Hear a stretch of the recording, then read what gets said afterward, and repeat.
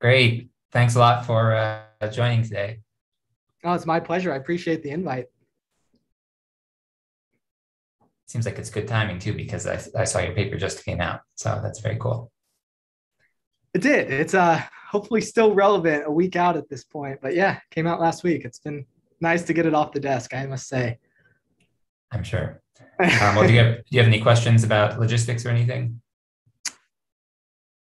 uh, I don't believe so. I mean, it should be pretty standard format. Yeah, 45-minute talk or so. And Yeah, yeah, perfect. 40, 45. Okay, excellent. Great. Well, looking forward to it. great. Yeah, thank you.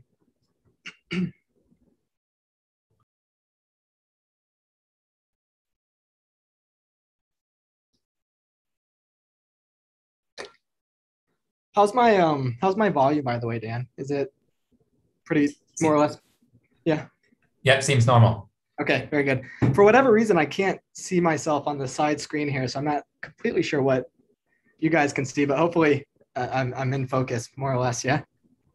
Yeah, you're in All focus. right. Yep, Very same good. pop Then I up think we're good. everyone's. Great.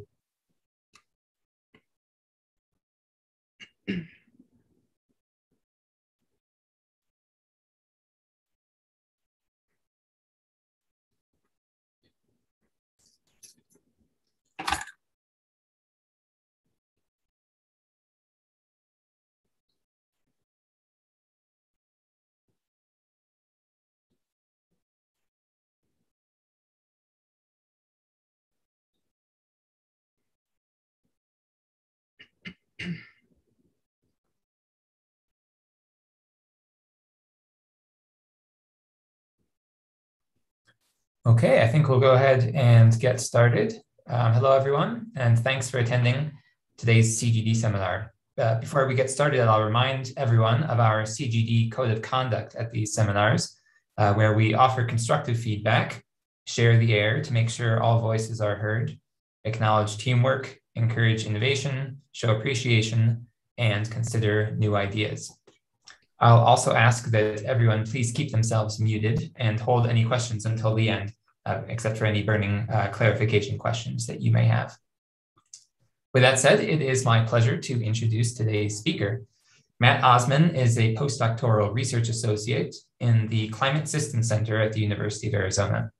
His research interests and expertise span paleoclimatology and polar climates, climate proxy development, data assimilation, and climate dynamics. He graduated with a BA in geology from Augustana College and received a PhD in climate science from the MIT Woods Hole Joint Program in Oceanography, where he was a National Defense Science and Engineering Graduate Fellow. His talk title today is Global Climate Changes Since the Last Glacial Maximum, New Insights from Paleoclimate Data Assimilation. So Matt, feel free to share your screen and take it away. Okay.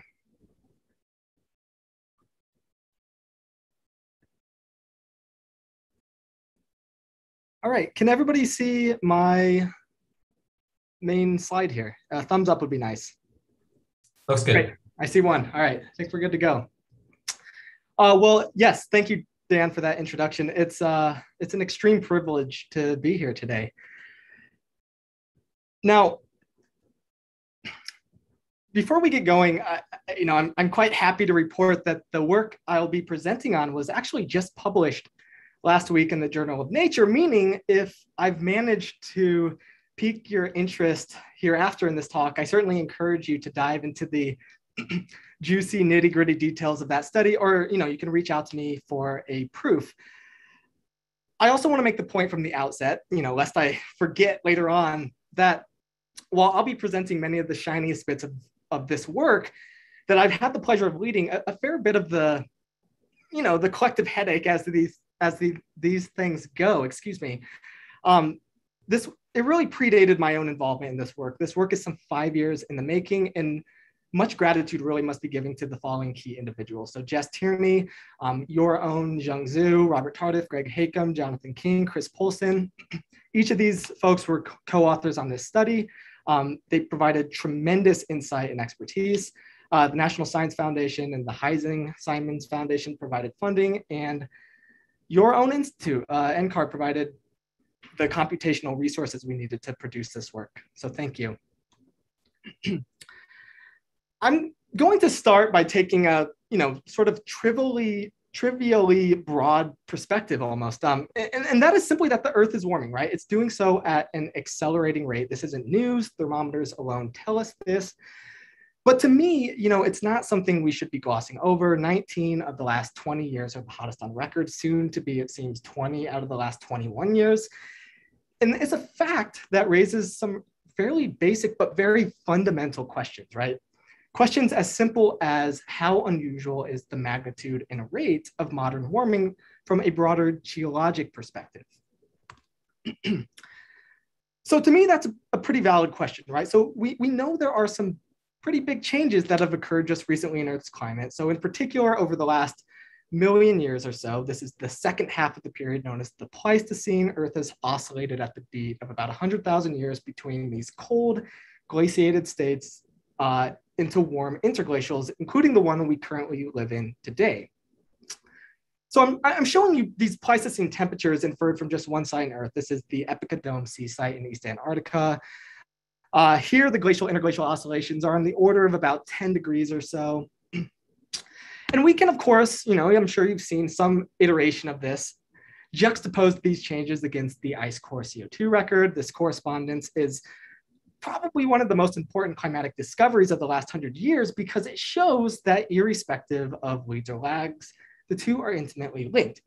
And that's, of course, a problem for the last 150 years. We've been performing something of an experiment, pumping massive amounts of potent gases into our atmospheres. Levels today well past double those of glacial baseline levels. And so as we're wading into this new world, right, this plus 400 parts per million CO2 world in the 21st century, it is important that we understand how the climate system has responded on a very fundamental level to similarly massive changes, for example, in CO2, but also other radiative forcings during the past. And so I want to present the last glacial maximum, this most recent glacial cycle, as a very interesting starting point and a possible viable analog for understanding future Earth systems' responses to large-scale climate forcing. It's for this very reason that the last glacial maximum has been a focal point of research for the last several decades. And so let's kind of back up here, right? So what is the last glacial maximum? So the literature places this at around 22 to 18,000 years ago. So from a geologic perspective, really wasn't so long ago, but it was effectively a different world than the one we live in today. So sea levels were 130 meters lower than present. Because of this, continental coastline configurations were quite a bit different. As you can see from this artist rendition, there would have been miles thick expanses of ice covering much of the northern hemisphere. Parts of the Midwest and the middle latitudes would have resembled something like a rugged tundra. You would have had megafauna like these guys roaming around. So for all intents and purposes, this was a completely different world, but not so long ago. Right, so in contextualizing where we're at in understanding the evolution of climate since this period, for me, there are really two recent and important studies that warrant particular consideration. So the first was published by Jeremy Shakin and company in 2012 in Nature. A year later, Sean Marcotte published a paper in the journal Science. Together, these studies form the basis for producing what I'll refer to as the SMC, the Shakin market curve. This curve here, composited together, shows an approximation of global temperature change during the last 22,000 years. These are based on proxies of temperature we get from various sources, sediments, pollen, ice, and each were averaged together, despite the fact that they're sparsely situated, across space to give us a global average. So if you're unfamiliar with this literature, I just want to stress that the simplicity of these curves really belies a sort of fundamental advance at that time of our understanding of the transient global temperature evolution since the last glacial maximum. But it opened up some also relatively large questions, or I should say discrepancies between what models or subsequent reconstructions tended to show in relation. So there's questions surrounding the magnitude of deglacial warming, the timing of deglaciation, the spatial imprint of key millennial scale oscillations, the direction of global temperature change across the evolution. This is known as the Holocene temperature conundrum. It reflects the discrepancy between what model physics predict and what proxies appear to show.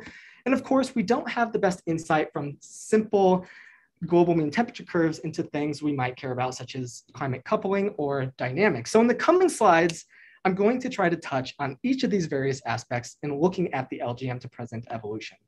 And I'm going to raise three really big questions for today. First, just how have global temperatures evolved since the LGM? Second, what were the external mechanisms that were at play? And third, going full picture back to the first couple slides I showed, how unusual is human-caused temperature rise today? Okay, so I mentioned that there's often this discrepancy that arises between what proxies suggest and what models show. And from my perspective, part of the problem here is that models and proxies, they're these complementary paradigms, but they've largely been viewed as also sort of contrasting paradigms. And what I mean by that is this, right? So each of these things can allow us independently to estimate the LGM to present climate evolution, but they do possess unique shortcomings. So let's look at right here. Proxies are numerous, but they're sparsely situated. And if we're being honest, they often entail these broad uncertainties due to unknown or random processes. But they are our best sort of version or means of understanding the true climate evolution at a given point in space. We can contrast that with models which provide full field, globally intact and dynamically intact realizations of past climate processes, but they still lack any of the real world constraints that proxies might otherwise provide. And so what I'm going to be pulling from today is this class of techniques that I assume most of you are probably familiar with to some extent, known as data assimilation. Our goal here is to really leverage the relative merits of both proxies and climate models together by explicitly combining them to produce both spatially complete, but also proxy constrained insights into the past climate evolution. So, to do this, I want to make the point here that it does require one to, I think, step back in a big way to build up the necessary infrastructure. So what we've developed is new model simulations. We've developed new proxy compilations, as well as new statistical methods to understand the LGM to present climate evolution. So first, going through each, we have these new sets of equilibrium, time slice global climate simulations that entail our best understanding of the boundary conditions prescribed at various intervals of the last 21,000 years. Each of these models are ran for about 1,000 years, sometimes more, and we're using the isotope-enabled community Earth system models, so versions 1.2 and 3. And this just allows us to explicitly resolve the water isotope cycling between the various coupled land, ocean, and atmospheric components. And this will be important later on in the talk when I try to prove to you that the product does validate pretty well. I want to give a quick shout out here to Zheng Zhu again, who's right there at NCAR with you folks. Zheng was really instrumental in getting these model runs correctly set up and ran. And just to give you some overarching sense of what we're trying to do here, I'm showing you just one run where we set the boundary condition as those at the LGM.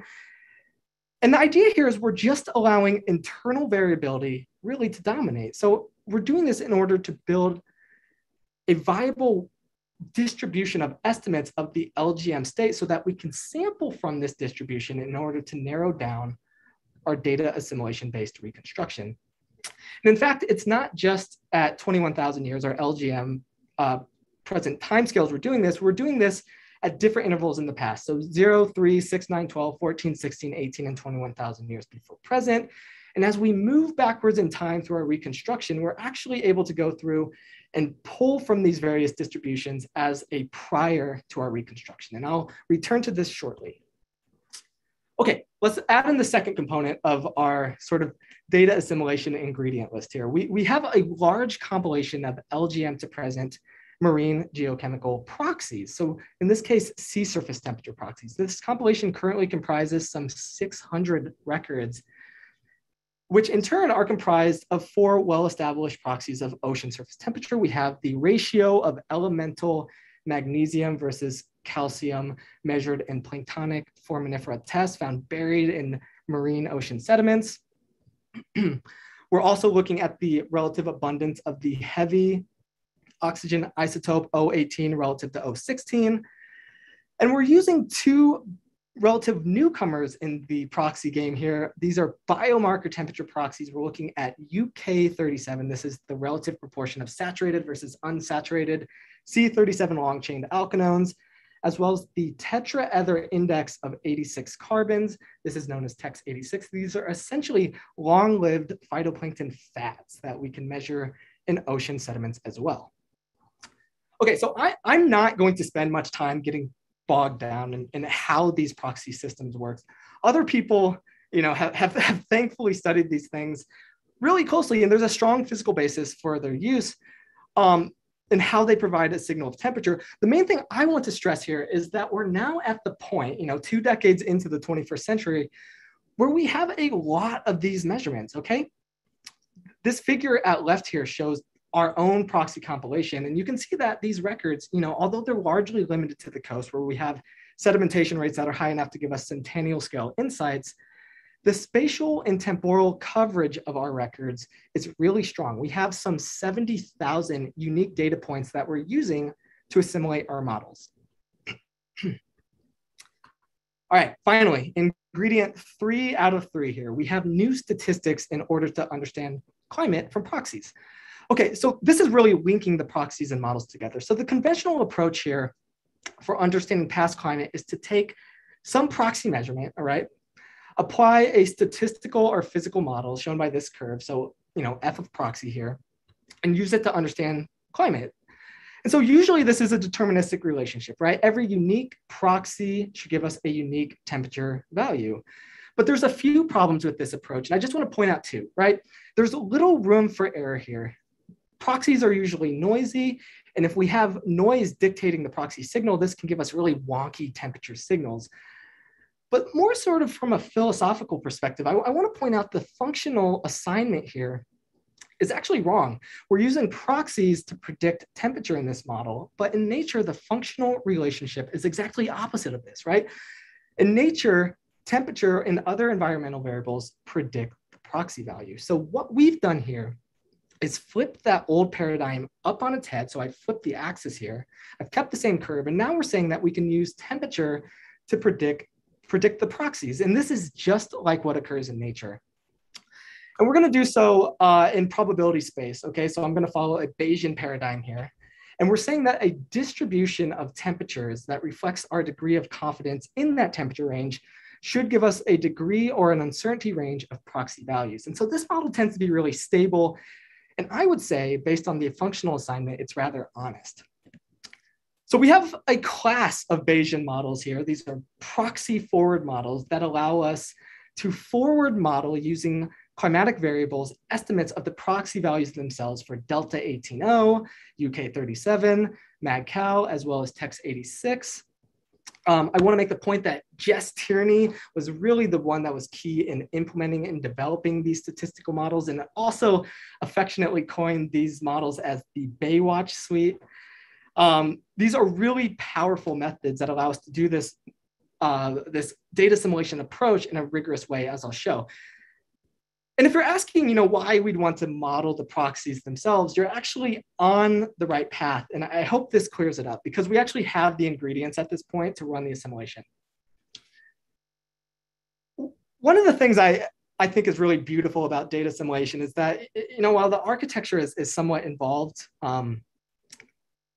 the concepts underlying data assimilation really are not. And so if you're not really familiar with how this works, I'll just lay this out in sort of a broad format here. So the main assimilation equation, right, the update equation, is simply this. It says that the assimilated posterior climate field, this is a reconstruction essentially, is simply the summation of an ensemble of viable prior modeled fields plus the difference between our proxy observations across space, the estimates of those proxies we get from forward modeling the proxy values using our prior estimates, and then taking the difference of those two proxy estimates and weighting it by this weighting matrix known as the Kalman gain, which transforms it back into climate space, okay? K really is quite simple as well. It's just the covariance of the model prior against the estimated proxies normalized by the covariance between our estimated proxies and the proxy uncertainty, which is prescribed by R here. So this equation is really intuitive, right? In effect, if the covariance between the prior and the proxy estimates goes up, K increases, and we provide a greater update to the prior. If K becomes increasingly large, or excuse me, increasingly small, we resort back to the prior in our posterior state. And this can occur by assigning greater uncertainty to our proxy estimates or our prior observations. Okay, so we're using what's known as an offline ensemble Kalman filter approach here, meaning we're not running this online or in real time as an update to the climate models, okay? Instead, what we're using is the output of our climate model runs to build up our prior. This is mainly for tractability in this case. So from the convenience of my own desktop computer here, I can actually run not one, but several hundred assimilations over the span of a day or so. And this allows us to just sample the uncertainty space of things like proxy age uncertainty, the proxy values we actually use, or the prior values we include in our assimilation.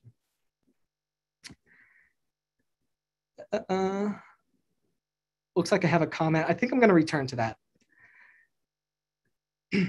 Okay, so what we've been able to produce from this framework is what I believe to be the first ever globally resolved. It's dynamically consistent insofar as it's consistent with the models, and observationally constrained or proxy constrained reconstruction of global temperature sensitive LGM. This is what we call the last glacial maximum reanalysis, or the LGMR. It's a 200-year reconstruction. This conforms to the resolution of our sediment data, and it extends back 24,000 years.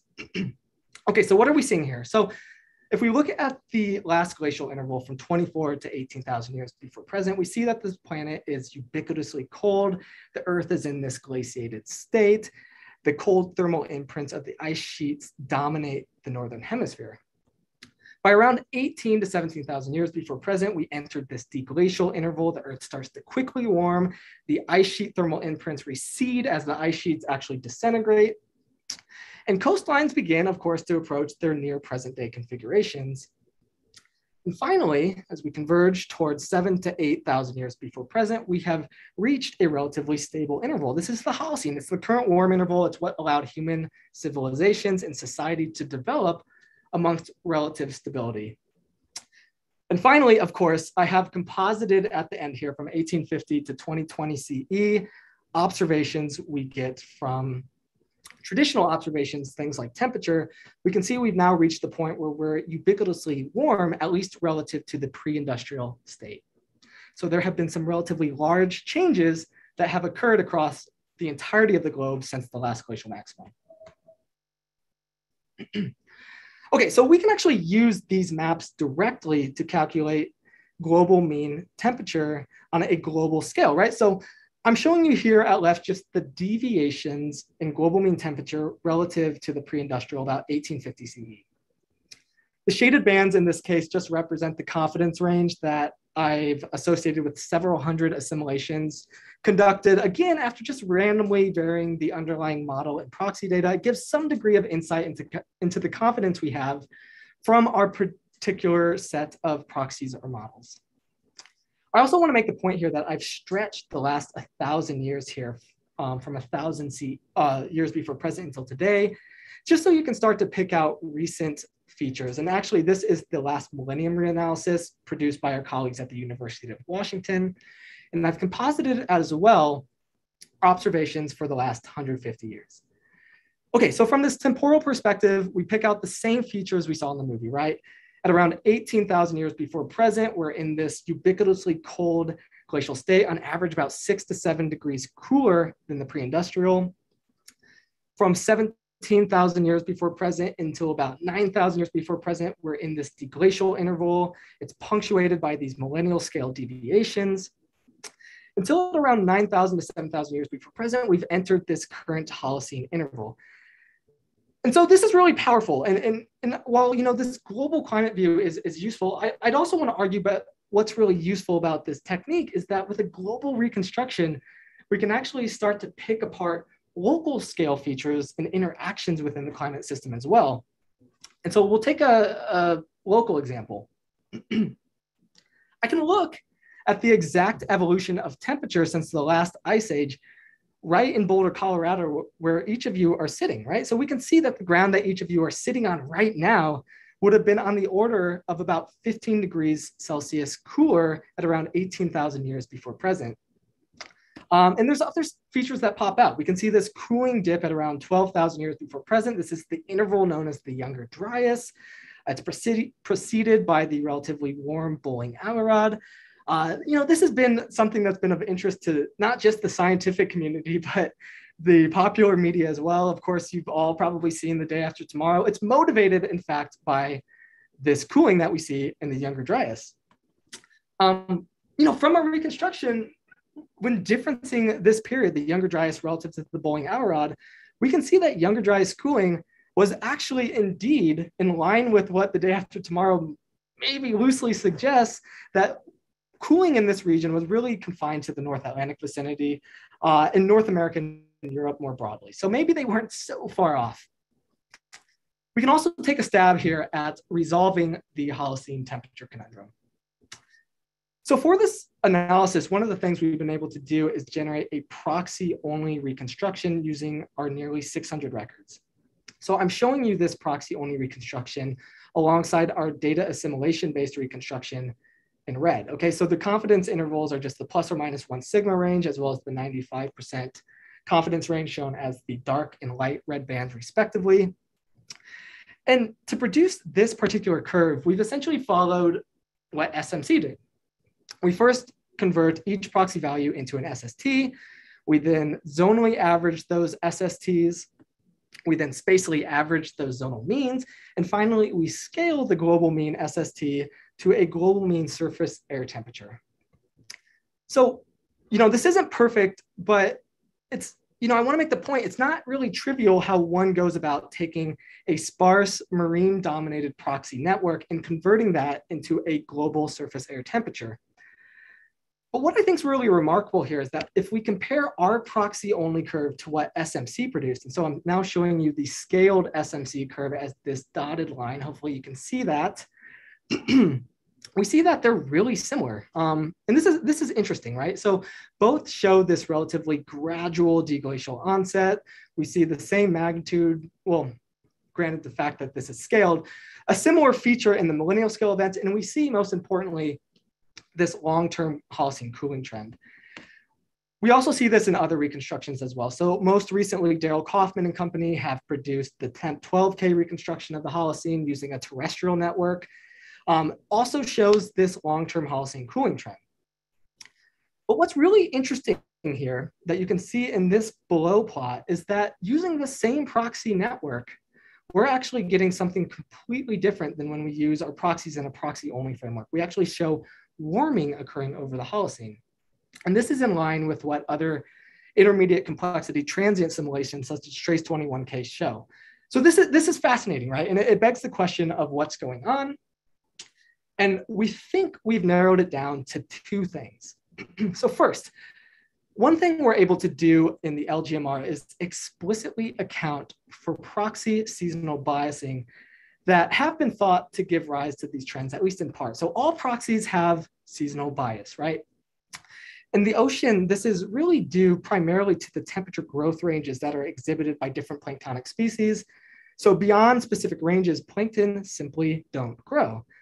So we can actually explicitly account for these biases by forward modeling proxies on a monthly basis in the LGMR. So we can take an example, right? So suppose a site cooled during the LGM, such that we only have a couple months of growth during this time.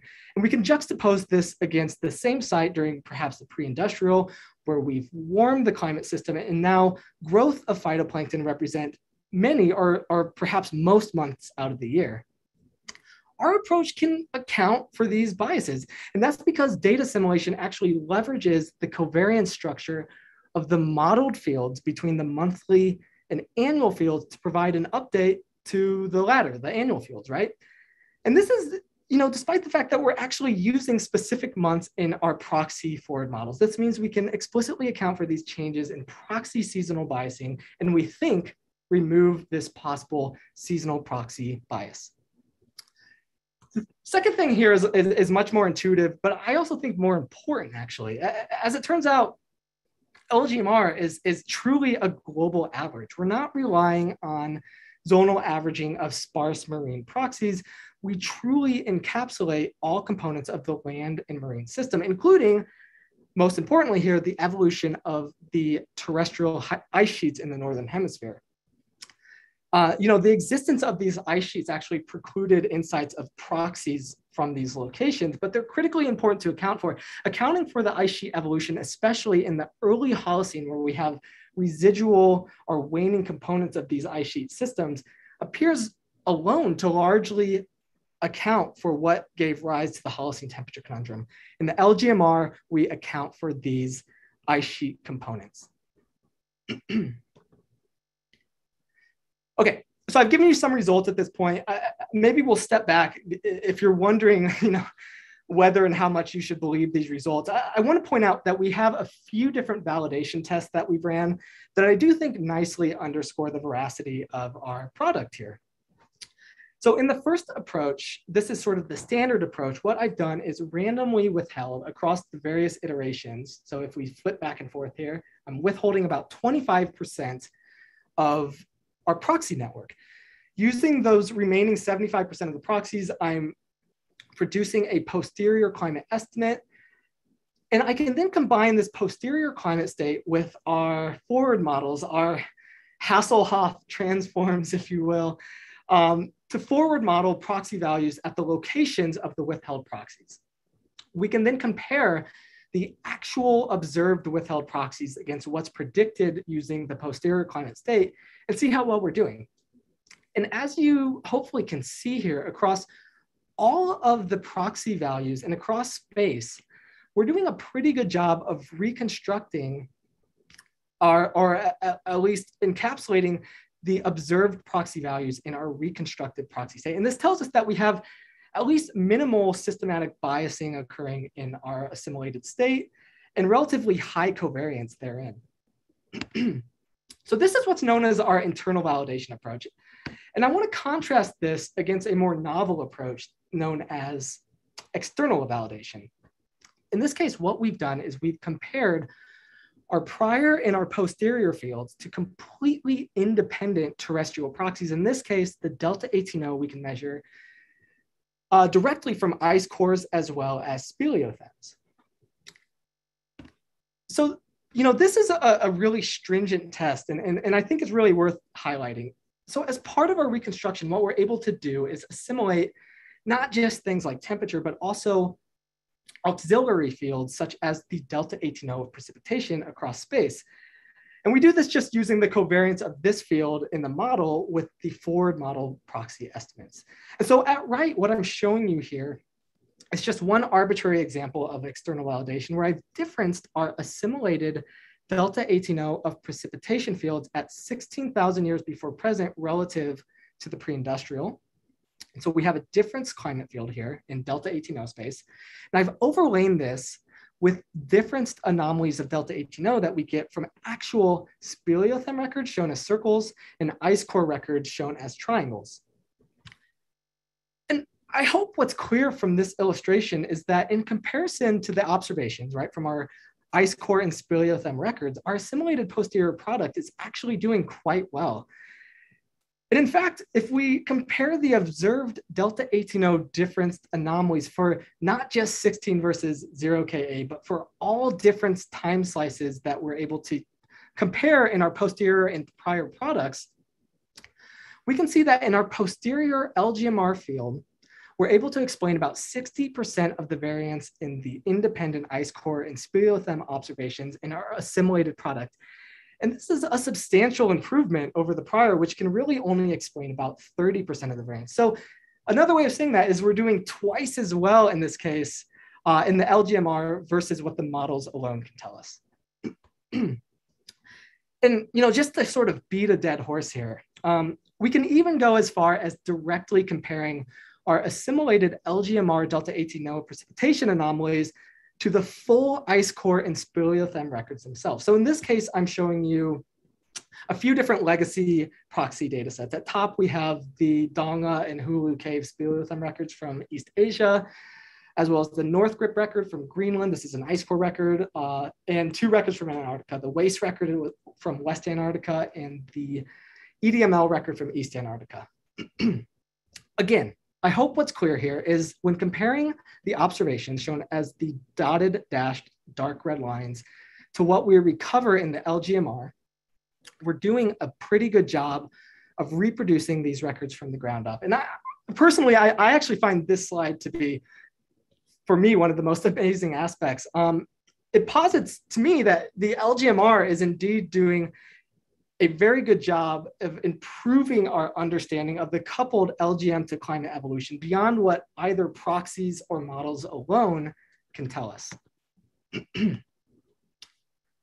Okay, so starting to wind down a little bit in this talk here. I'm going to get towards our second question here of what seems to be driving these large-scale LGM to present changes. So with the spatial temporal reconstruction, we can dissect the global drivers across these centennial to millennial scale timescales, and in this case, using an EOF analysis, so an empirical orthogonal function analysis, to decompose our spatial temporal fields into unique linearly orthogonal modes of variability. And when we do so, what we find is 2 structures or 2 modes of interest. So in the first mode, we observe a heterogeneous positive loading across the globe. The largest loading here occurs across the northern hemisphere ice sheets. And moving to the second mode, we see this interesting dipole structure. It's somewhat reminiscent of what you might expect from perhaps the classic bipolar seesaw response. And the associated temporal modes are shown here at right. PC1 and PC2 are in red and blue respectively. Again, the shaded bands, as in prior slides, are just the plus or minus 1 sigma, as well as 95% confidence ranges from our reconstruction ensemble. Okay, so I'm going to first concentrate here on inferring what's happening with PC1. So this is a mode that's clearly associated with global scale warming and deglaciation. And indeed, by comparing our PC1 curve to greenhouse gas radiative forcing estimated directly from ice cores, as well as estimates of albedo, which in this case are simply just scaled estimates of the modern planetary albedo relative to paleo ice sheet extent, we find that the combination of not one individually, but both forcings together really best explain this mode. And it suggests that both of these radiative aspects are needed to fully understand the mechanisms of global scale deglaciation. All right, so moving now to PC2, we kind of see a more curious form here. And it seems to consist of these long-term sinusoidal trends, as well as millennial scale oscillations or deviations from that trend. So we've separated this second mode of variability into 2 components of what I'll term as the residual component, as well as the trend component in yellow and purple, respectively. So we're finding that the yellow residual curve seems to be very positively and tightly correlated with the established proxy we have for North Atlantic Ocean overturning strength. This is the protactinium thorium ratio found in Bermuda-Rise sediments. And via our EOF loading here, it suggests that a weakening of the ocean overturning cell would tend to cool the northern hemisphere high latitudes while warming the low latitudes in the southern hemisphere, sort of in line with what we might expect from prior studies. But going a little further than this, if we look at the trend component here, this is where it gets interesting to me, right? This in turn seems to be associated with the seasonal insolation response that we see at higher latitudes. And in particular, what PC2 trend seems to be showing is a tight leakage to summer duration in the southern hemisphere. The EOF loading, again, in this case, could imply a nonlinear association across the annual, right? So this is probably something related to southern hemisphere sea ice. As we increase summer length, we actually increase mean annual temperatures across much of the Southern Ocean.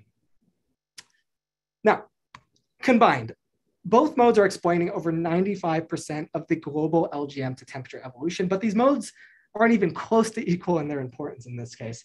Overall, PC1, right? So the radiative influence of global albedo and greenhouse gases explains an overwhelming majority, about 90% of the variance. And this is an important consideration because, harking back to my introduction here, the overwhelming importance prescribed to the first mode of variability is important to consider because the greenhouse gas forcing in particular that we've applied in the last 150 years has really skyrocketed. And it brings us full circle to the question I posed at the beginning of the talk, which is simply how unusual are modern changes from a geologic context? So let's try to answer that. To do so, I'm going to refer back to the global mean temperature curve I showed in previous slides. And from this, it's very evident that warming today, from this composite approach at least, is highly unusual in the context of LGM to present changes. The most recent decade of warming now sits at about 1.5 degrees above the Holocene long average. Okay, so this is considerable, but there's also another aspect to consider here, and that is the rate of change relative to the past. And we can actually test this as well. So as a conservative test, I'm just going to focus on the deglacial interval. Of course, this is where the largest and fastest global mean temperature changes occurred. And focusing on this interval, we can look at the distribution of changes we see in the LGMR using a histogram or PDF approach. As expected, this histogram skews right, so in general, indicating warming values. And I can directly compare rates of modern warming by moving decade-wise from the start of compiled modern observations in 1850 to present and compare against the deglacial warming rates. And what is clearly evident when I do so is that by the time we've progressed into the 20th century, we were already at the tail end of this distribution. Unequivocally, warming rates today are far beyond the bounds of what appears from our reconstruction to be possible from natural changes alone. And I want to note as well that this is an important conclusion that appears robust to whether or not we scale the LGMR deglacial warming distributions to account for decadal scale variations in the ICSM, or whether we test, for example, the trace 21K warming rates that have been scaled up to reflect the higher magnitude of LGM to present warming we find in our reconstruction. So to summarize here, our LGM to present reconstruction is underscoring the dramatic nature of anthropogenic warming today, whose magnitude and rate appear very unusual in the context of the last 24,000 years. So that's a bit of a sobering ending, but maybe this will be a bit more uplifting. And that's that I think, taking the broad view here, this is a really exciting avenue of research for understanding climate change in the past and potentially for helping to constrain the future. There's a lot of room for upward mobility in terms of understanding past climate, moving beyond just temperature as well. So we're currently using the LGMR looking at changes in past atmospheric dynamics and jet stream changes, as well as Hadley cell and Walker cell circulation changes. And these should publish, I hope, in the next half year or so. I should make the point right now, if you have any fields of interest for your own analyses, we can likely assimilate it using the ICSM. So please reach out. I also want to make the broader point that if we can model a given time period of the past, and if we have proxies available to help constrain those models, data assimilation really gives us the possibility of reconstructing that period in full, dynamics and observations intact. And I think, the Earth's climate history is rich and variable and old. And as we're starting to push towards this increasingly greenhouse world, it is important that we start to look further into the past. I strongly believe paleoclimate data assimilation is one of the best means of getting us there. And please be on the lookout for upcoming work looking on these deeper timescales by the Tierney group. And finally, I want to make the final overarching point that data assimilation, it really is only as good as the model and proxy data that underpins it. We've really only scratched the surface here. And as a community, I think we need to keep pushing for more and better proxies, models, and statistics, right? Proxy systems models. Integrating these new constraints will indeed require careful community coordination. It will require widespread expertise, possibly from you. And I hope you won't hesitate to reach out if I piqued your interest. I want to thank your time. I'm happy to take questions. My contact information, as well as information on where you can find this particular study, is on the screen here. Thank you. Excellent. Thank you so much, Matt, for that exciting talk. We now have plenty of time for some questions. So I would encourage folks to raise their hands or go ahead and type any questions in the chat, maybe confining any commentary on the validity of Day After Tomorrow to the pages of the popular press. Clara, please unmute yourself and go ahead. Yes, hi. Thanks so much for just a superb talk.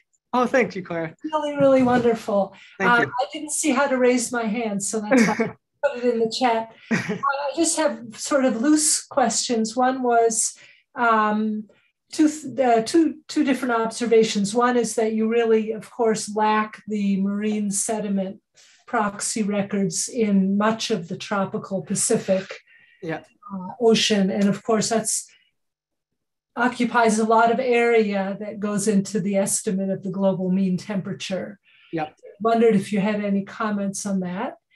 And then the second thing was your time series over the Holocene of the global mean temperature from the LGMR versus the proxies. It looked to me like the Younger Dryas, if I understood the wiggles right, that it was actually, I think, leading in the LGMR was leading the proxies.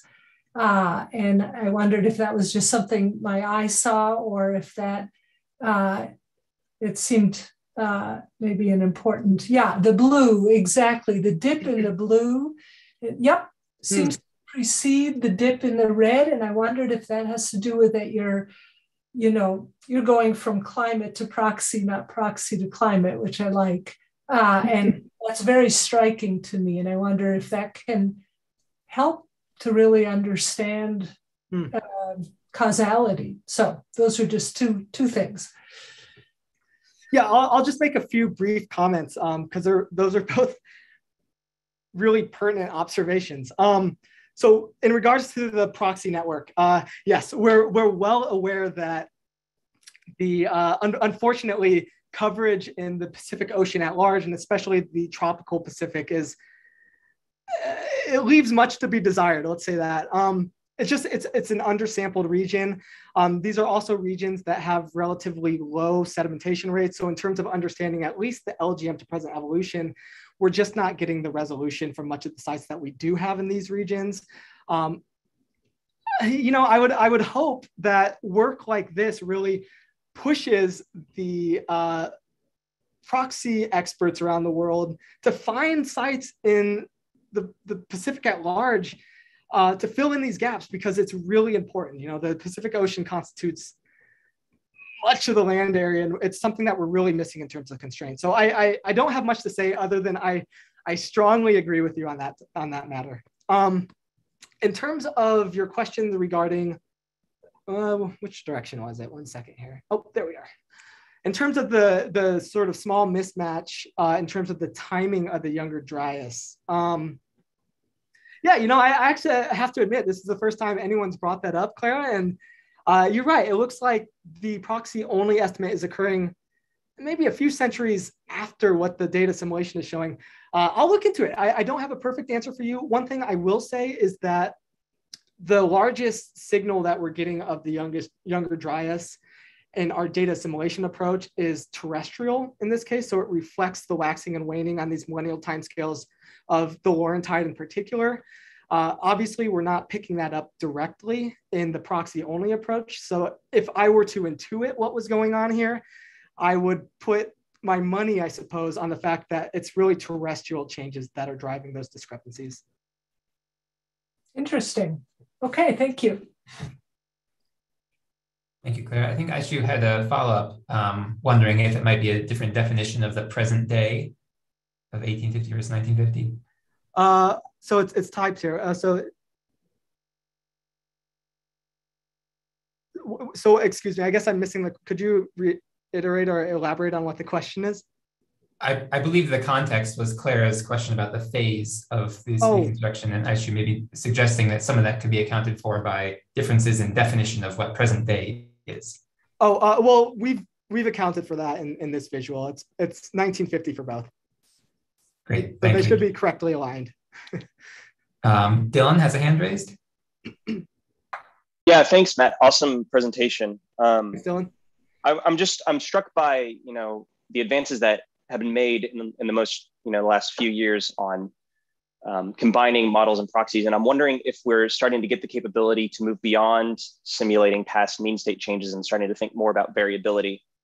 I know that these are 200-year time slices that you're showing here, but I'm wondering if we could start thinking about something like Nino 3.4 variance in these 200-year time slices to start getting a sense of how climate variability has varied over the past 20,000 years.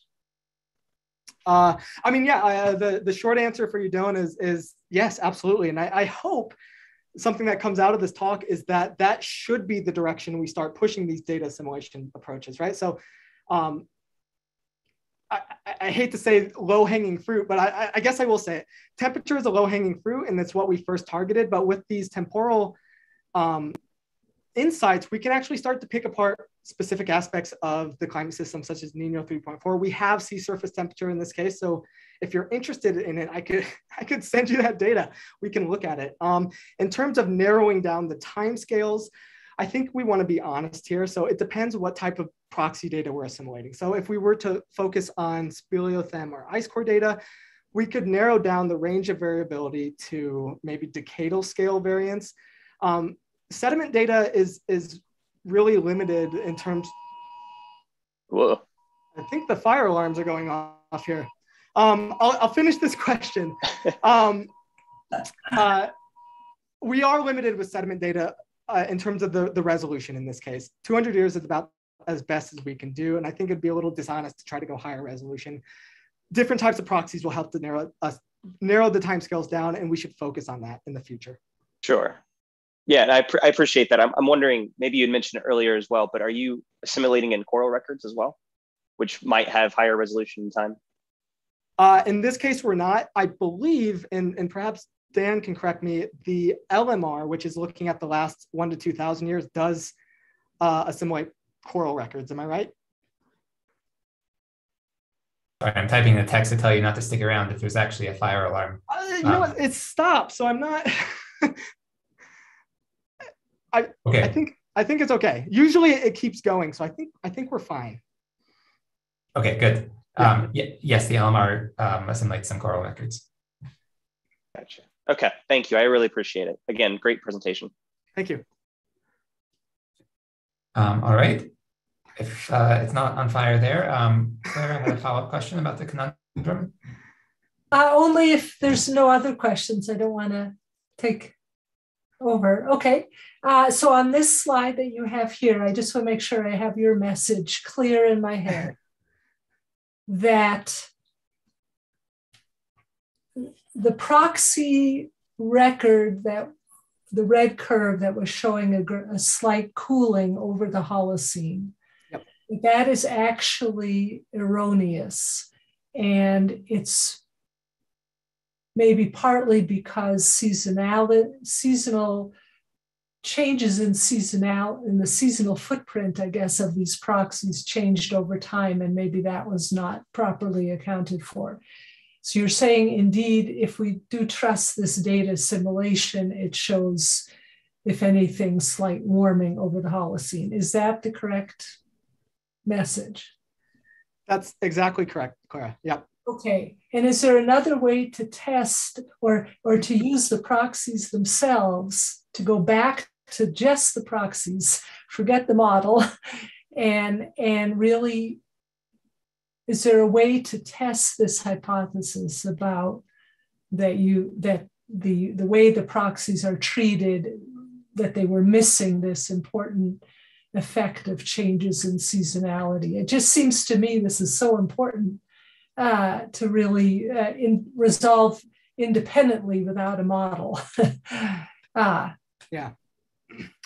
No, I mean, and that's one of the reasons it's been, for at least the paleoclimate community, really one of the most pressing problems, I think, of the last decade, is that there's not a trivial way to go back and check that, right? So when you measure a proxy value, there is going to be an underlying bias, but it's unclear what that bias may be and how that might have evolved over time. And so we think with this approach, where we're explicitly modeling these changes on a monthly basis and encapsulating that temporal change over time, we're able to encapsulate those changes to the best of our ability, insofar as the model's also encapsulating those changes.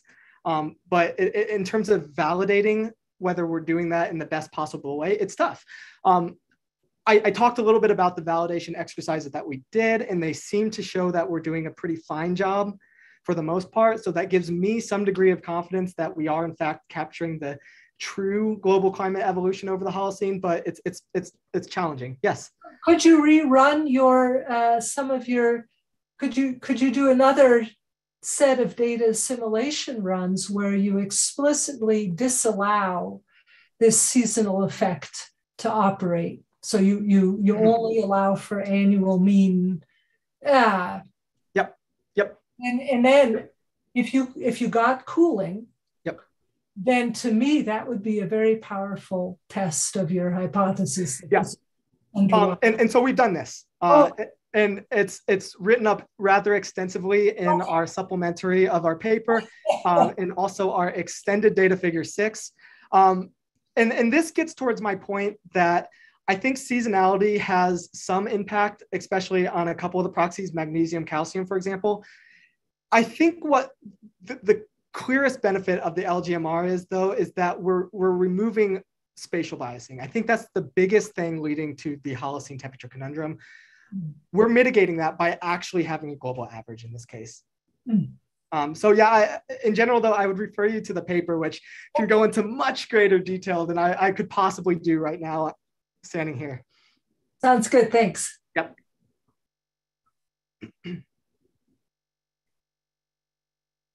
Katie, go ahead. Hi, thanks for the really nice, really interesting talk. I guess you started to answer a question I had at the end, like looking at other time periods. So could you say a little bit more about, if you know, the work that's going on with the PETM and how that approach to like a global warming period might compare to this approach where you're looking at a global cooling period? Yeah. So in general, I will say that Jess Tierney right now, who's second author on this particular paper, is focusing her efforts right now on a study on the PETM. So that work should be forthcoming, hopefully in the next year. Yes, the motivation for studying that period is, of course, it gives some analog to what might occur in the next few decades or a century. But I don't want to drop too much on that. It's also not my work, so I'm not at liberty to do so. But we, one thing I will say is we're using the same proxies as we're using here. So it is the same approach. Thanks. Yeah. Great. And we had a question in the chat from Jeff Anderson asking if you use any type of spatial localization in your offline ensemble filtering. Yes.